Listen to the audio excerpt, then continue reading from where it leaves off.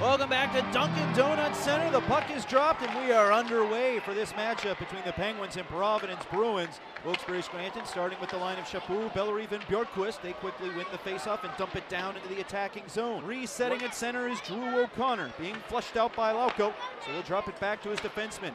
Rinky ahead to Pustinen. Off the skates of Philip Hollander takes a shot, deflected wide.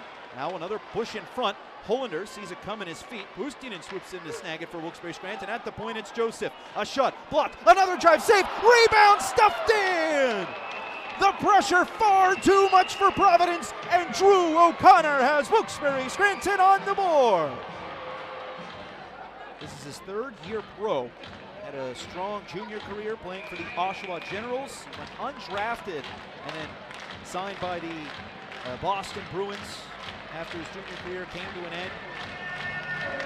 There's a shot by Lee. It's tipped in. The Penguins score. Not sure who got the final piece of it, but the drive on the faceoff win by Cam Lee finds its way to the back of the net, fooling Kyle Kaiser, and the Penguins are now up 2-0.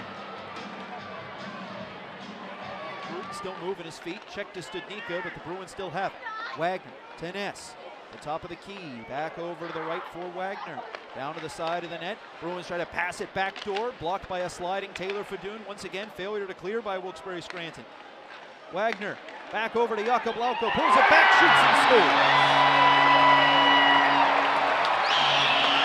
The fifth power play of the game for Providence bears fruit.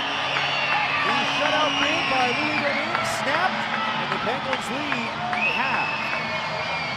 9:16 left to go in the third period. Jakob Lauko makes it a 2-1 contest here at Duncan. Picked up by Steen, backpedaling in the neutral zone. Gave it back to Fogarty. Fogarty stick handles around Hollander. Tries to go to the backhand, but can't get around Taylor Fadoon.